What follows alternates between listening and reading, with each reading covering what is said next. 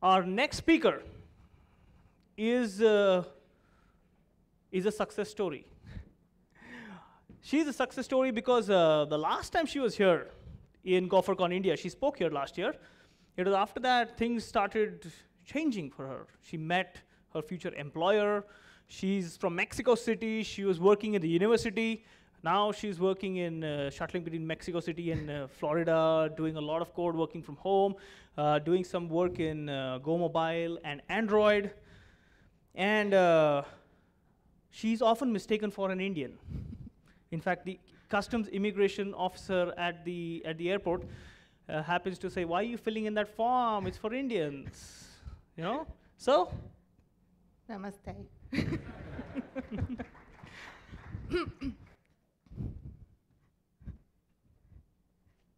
Thank you. So yeah, I'm very, very happy to come here again because I really feel at home in India. We have very many similarities in Mexico, and yeah, those stories are true. Like, I've been mistaken for an Indian, but I'm quite honored. Okay, so today I'm talking about my story of building a product with mobile Go, which is particularly different. I mean, you have seen a couple of talks concerning Go development for mobile devices, the technical stuff, the technical aspects, what's like behind, how do you do it, how do you bind stuff, and so on. But what happens when you actually want to take that to production for a thing that will get you money eventually? So is it stable? Is it not stable? Is it worth it? So, well, it's Gophercon, so of course the conclusion will be it's worth it, but but I'll let you know how.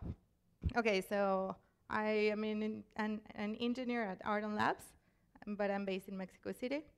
I'm a former physicist, and I'm still trying very hard to make Go work for something very cool for science.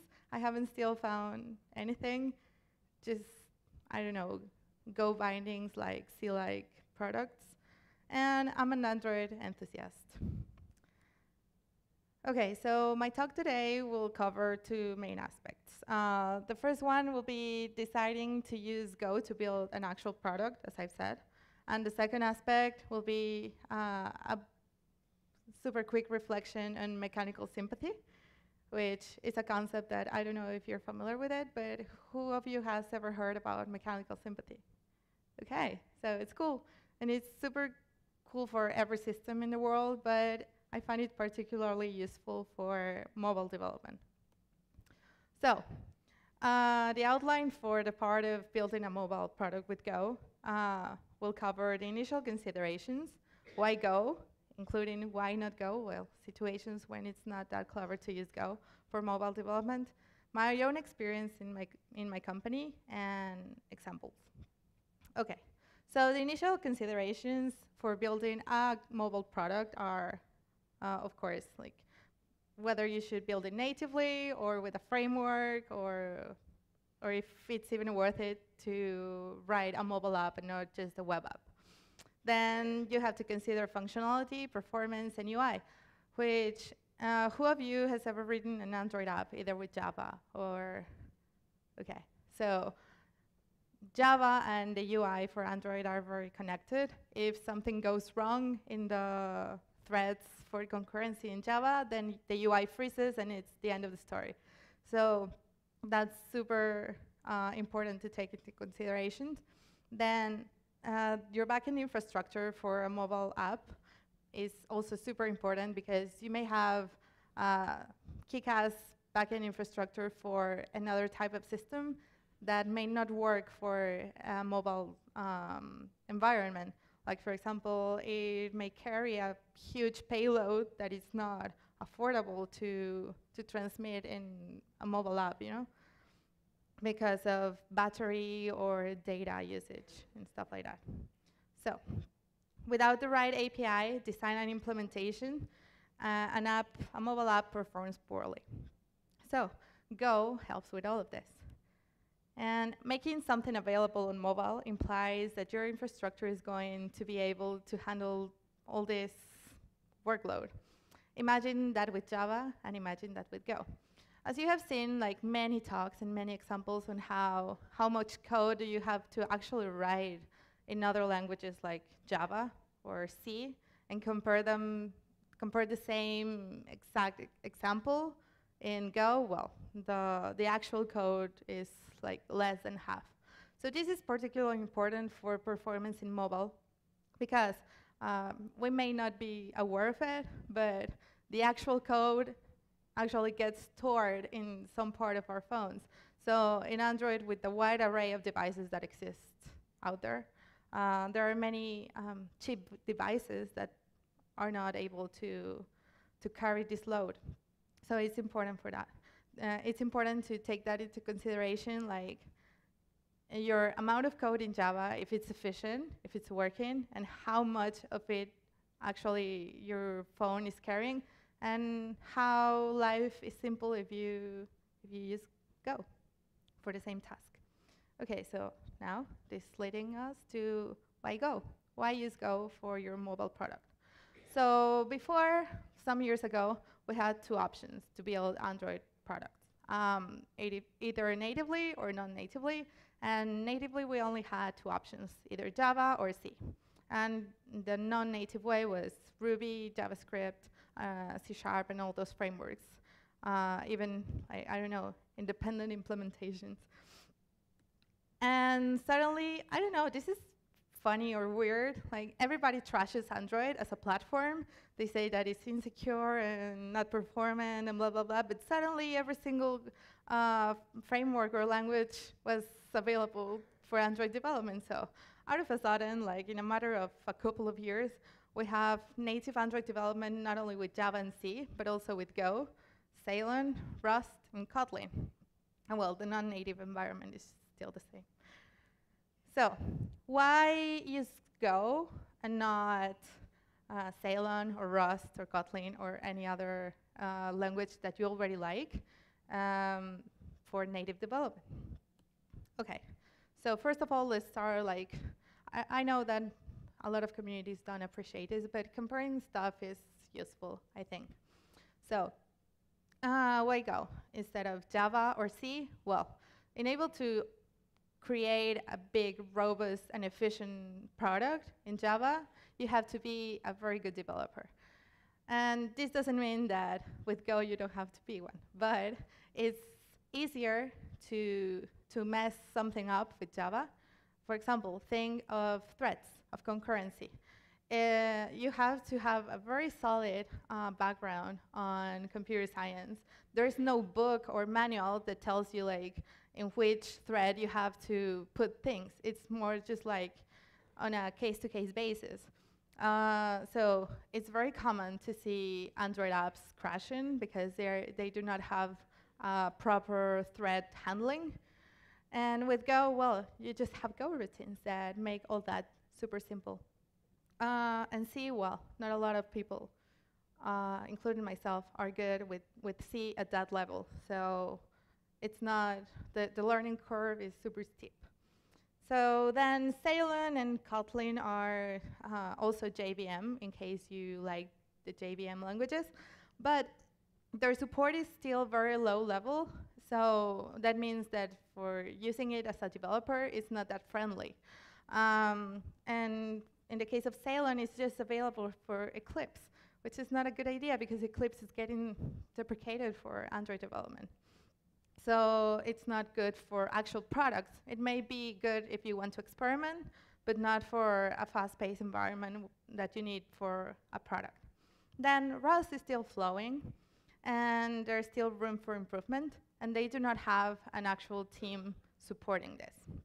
And then, well, Kotlin, the same case as Ceylon for the JVM, but they have a poor compiling time. So that is especially important comparing it to Go, because I don't know you, but after a long time, well, about 2 years working exclusively with Go, and then going back to Android with Java, the compile time was an issue for me. It was like, what is this? So also Kotlin is not that popular, so there are not enough resources out there to consult, or if you have if you need help or have a question. So, why use Go again? So not everything in the Go environment and community is fun and games. It is possible to actually create great things without messing up with basic things such as threads, as I said. It is compatible with Android Studio, almost like out of the box like. You just have to set the Go path and the Go route, and you're ready to go. And then just decide whether you want to do it natively or via the SDK, as Hannah just explained.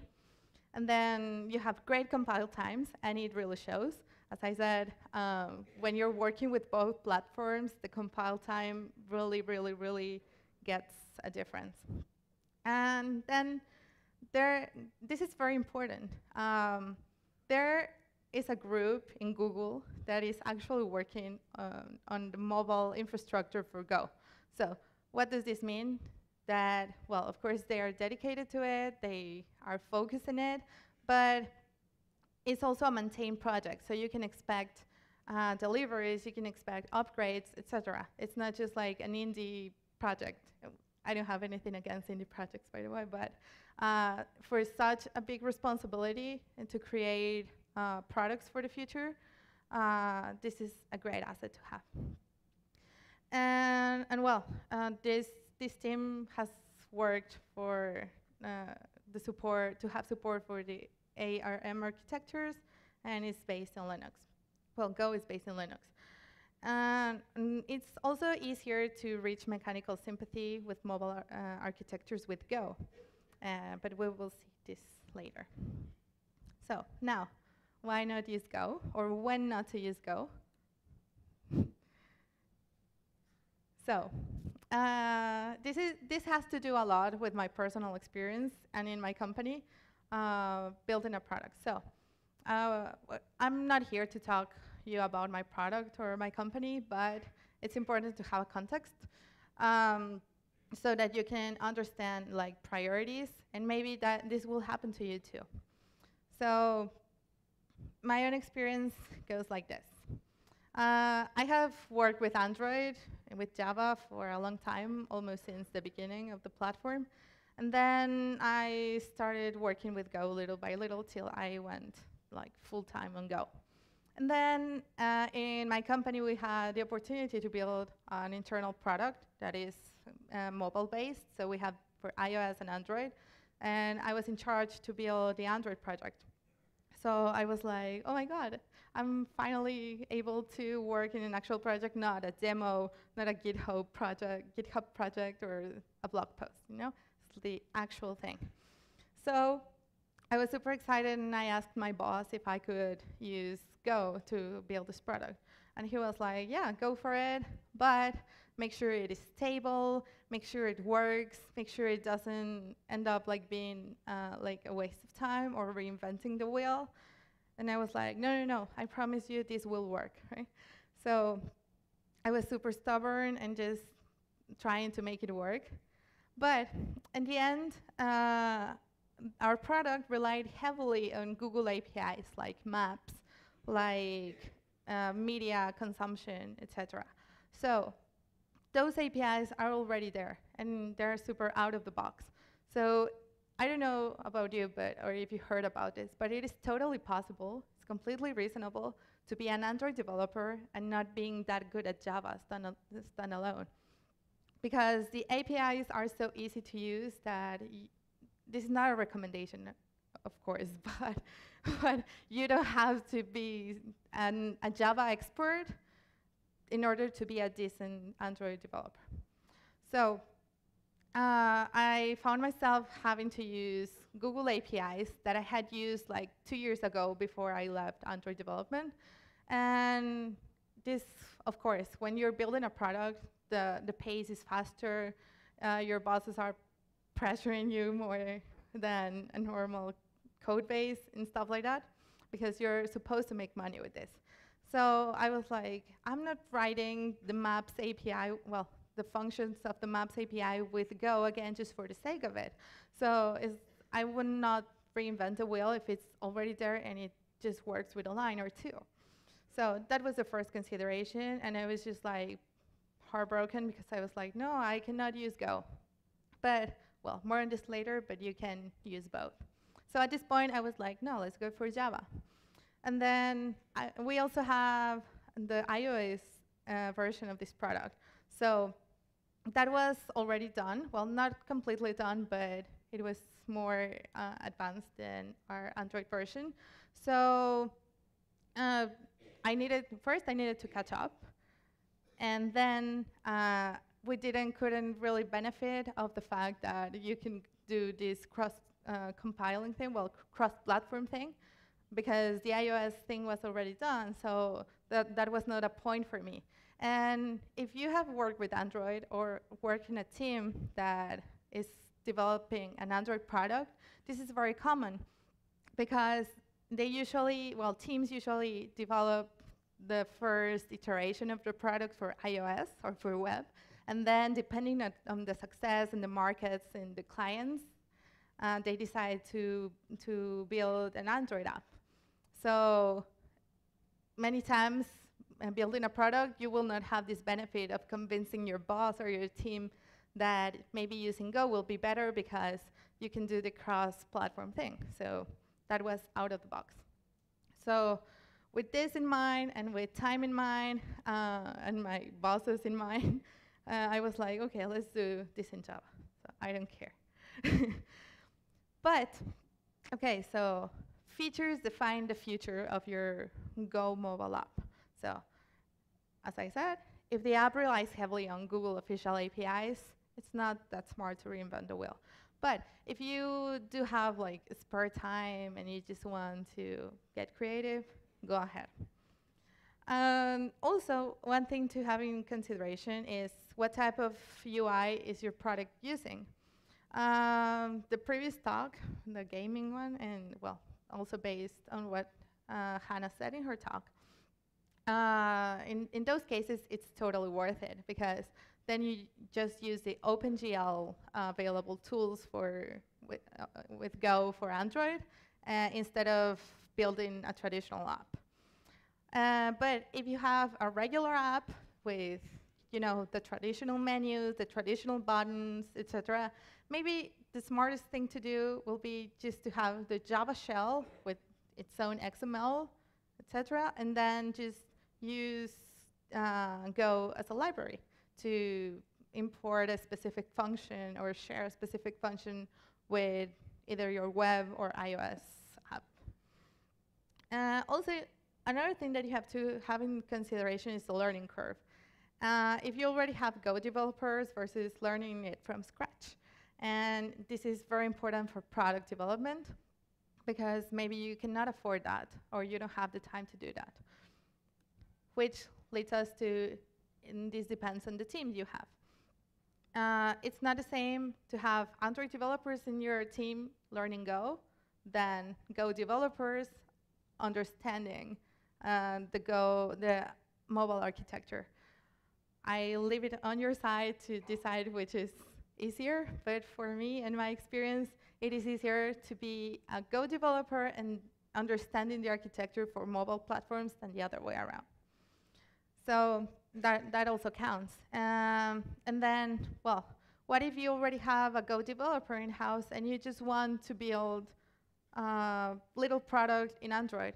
Is it worth it to hire an Android developer full-time for just that?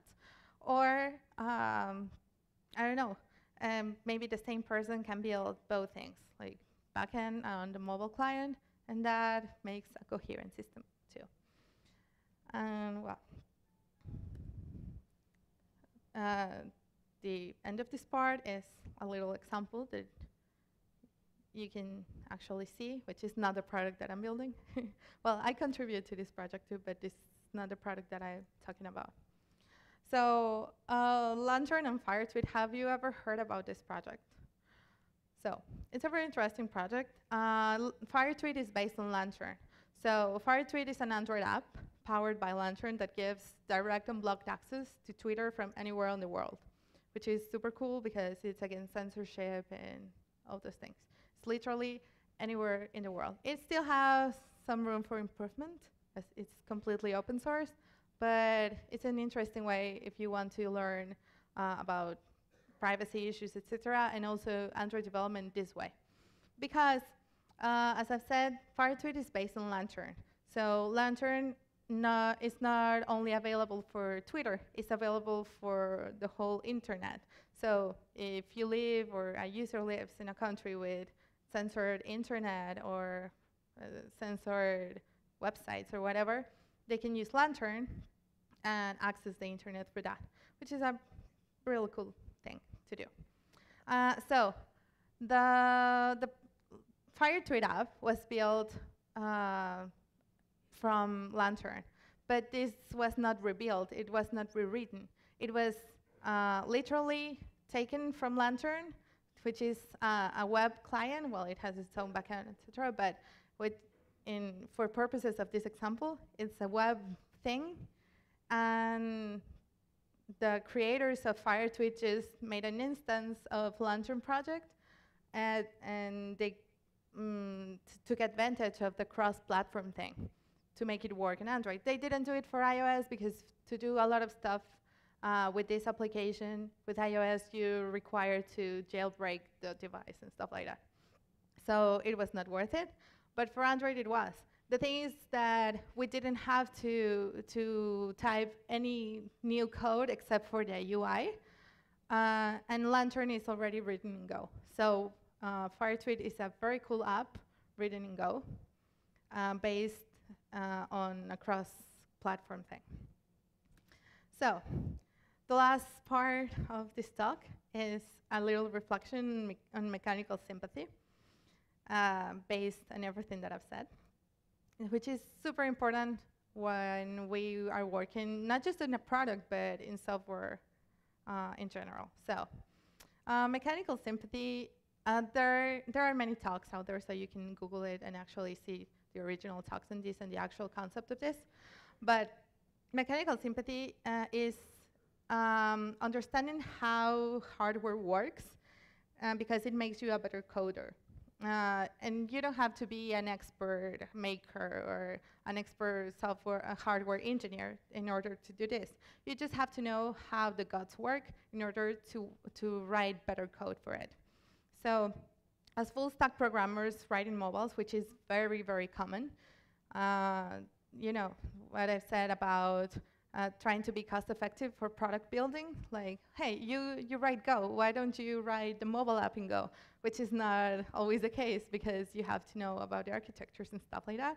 So as full stack programmers or other architecture programmers going into the mobile world, mechanical sympathy with mobile architectures really makes a difference, because understanding that a mobile device has battery limits, has memory limits, has performance limits in every single aspect, really makes you think, and for example, writing the same code for iOS, Android, and a web client, it might work like code-wise, but does it work hardware-wise?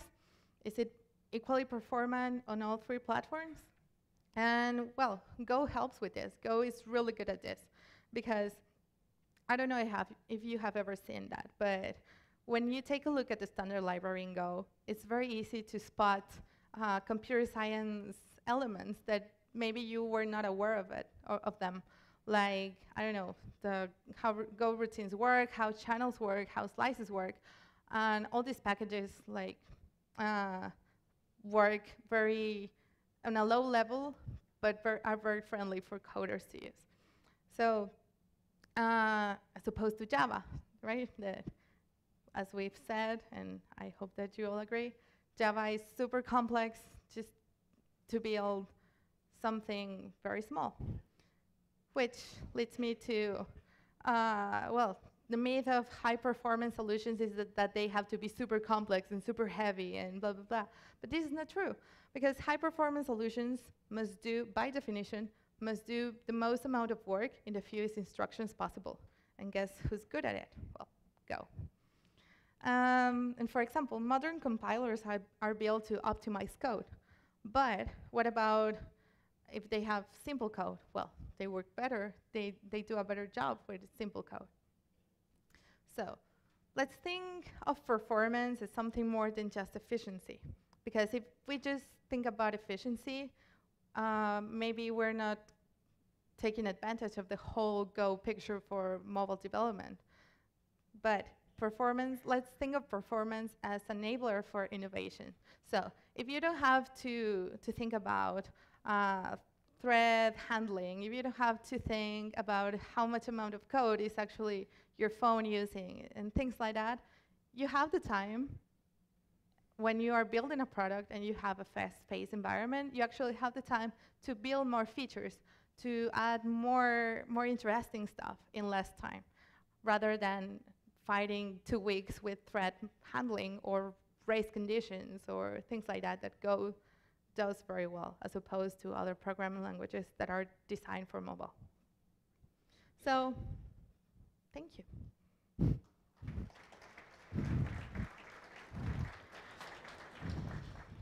Do you have any questions? Questions? Looks like people are getting hungry, Veronica. Well, thank you so much. Okay, people, it's that time of the day, lunchtime. All right, the lunch is outside. We will regroup here exactly in 1 hour at 2 o'clock. Thank you very much. Please enjoy lunch.